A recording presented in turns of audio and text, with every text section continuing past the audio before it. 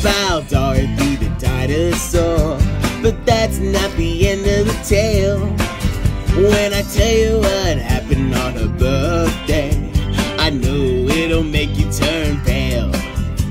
It happened on the 3rd of November, when Dorothy was turning 5. 100 jingling dinosaurs were in the garden doing the jive. It was a dinosaur birthday party. I'm the one Mom and Dad will blame. Up, up a chomp, to the roses they stomped. The garden will never be the same. There was first the Tyrannosaurus doing his party tricks, and the pterodactyl twisters playing their greatest hits.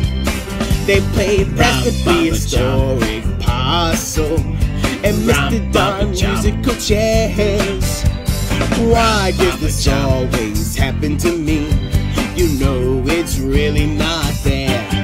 It was a dinosaur birthday party. I'm the one Mom and Dad will blame. Up, up a chomp, to the roses they stomped. The garden will never be the same. It was a dinosaur birthday party.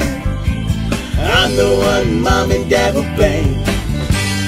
Up, up a chomp, to the roses they stomped. The garden will never be the same.